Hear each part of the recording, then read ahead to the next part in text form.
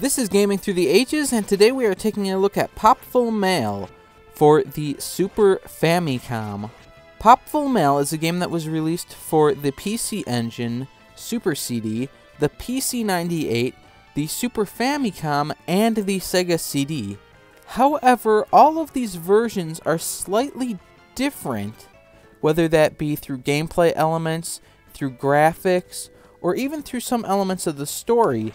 The games vary quite a bit. However, they have an overarching plot that remains the same, and the core concept is largely the same. If you are familiar with Popful Mail, you are most likely familiar with the Sega CD version. However, the Super Famicom version differs considerably and was not released in English. It is a Japanese exclusive. In all versions of the game, you play as the bounty hunter Mail, and you meet up with the characters Tat and Gaw while going after a wizard named Muttonhead in the English translation, who also happens to be Tat's mentor. While the plot can be very melodramatic at times, the characters, both the characters you play as and many of the characters you meet, are fun and quirky and very humorous, which works well in contrast to how dramatic and overdramatic the plot of the game can be. The games are side-scrollers, and the Sega CD and Super Famicom versions specifically are generally regarded as action RPGs. The Super Famicom version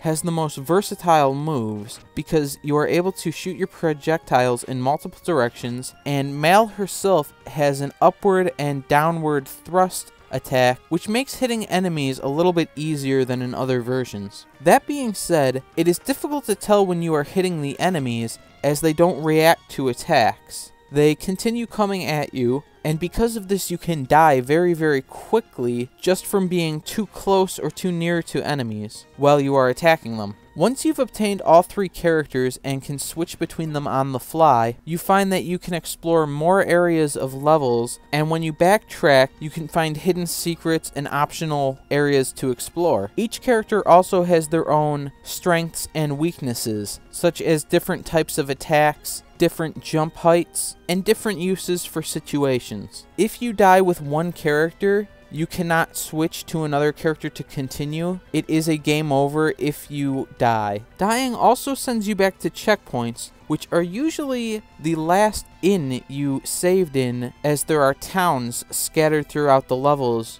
But often checkpoints are put in right before boss fights, allowing you more leniency, especially since many of the boss fights can be quite difficult. Despite this being an action RPG, there is no leveling up. Instead, you collect points from monsters, which you can then trade in for gold in order to buy improved weapons and armor. Each time you go to a shop, you must change which character you are using in order to see their respective weapons in the stores, which can be confusing the first time you play the game. The game does have some backtracking, although it does not have that many levels, but it can be difficult to tell where to go next. The language barrier can sometimes make it difficult to tell where to go, but this can usually be resolved by some exploration and is not really any more confusing than the actual level design, which can make navigation quite difficult. Graphically, this is one of my favorite Super Famicom games because of the uses of different color palettes and different areas, and the use of layering in foreground and background,